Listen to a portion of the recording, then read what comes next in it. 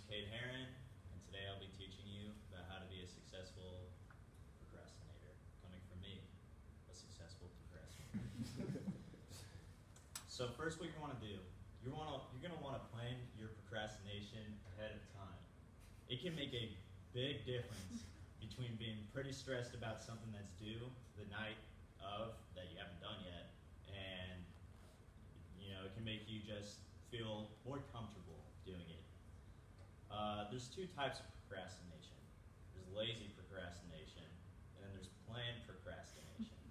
The lazy procrastination, that's when maybe you know something's due, but you put no thought into it. You're like, I'll just do it later. Maybe it'll be like, it's due at like 11:59. And you're like, oh, this is just going to be some easy assignment. And you're like, I'll start just working on it 11. But that can go wrong, because maybe if you don't think about it enough, the assignment can be a lot harder than you think, and then you don't do it on time. But then there's planned procrastination. That's where you think about it. You're planning it out, you know you're not doing it, but you're still thinking about it throughout the day. Like this presentation, for example. I thought about this last night, but I didn't want to do it last night, so I did. I was like, it's a PowerPoint. I can think of things to say on the spot. I'll do it before class. And that's what I did. And so far, it's turning out okay. Now, you're going to want to know your limits when it comes to procrastination. Like I said before, if you're planning it right, you're going to want to know what assignment you're doing. You're not going to want to give yourself an hour to write a 2,000-word essay. And you're not going to want to start working on something due at midnight, at noon, that would maybe take 10 minutes. A good rule of thumb, if you're going really last minute, I don't even do this. This is risky, but this is for you guys to do. If you're going really last minute, start like maybe 2 hours before you think you would finish, still procrastinating, still doing it late, you'll still do it on time. But you're still doing it as late as you can. So you're going to want to avoid risky actions that could maybe take longer than you would expect. I got some examples. Taking a quick nap. This happened to me 2 days ago. I had to write something for one of my classes. I went to sleep at 7. I was like, I'm going to wake up at 7:30, and I'm going to do this work. And I woke up at 11. Not enough time at all.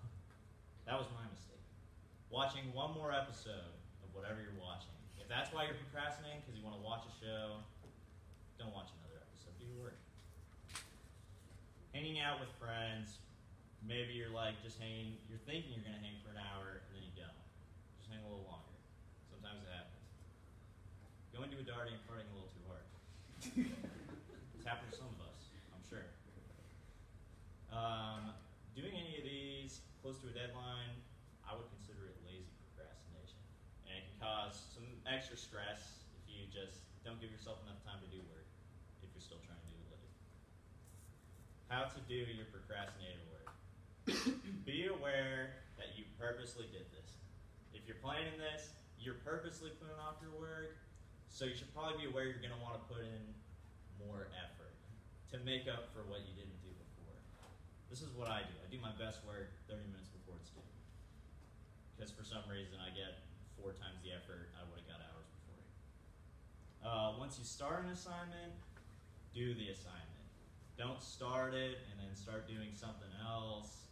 I do this sometimes. I'll start an assignment, I'll go on my phone. You don't want to do that.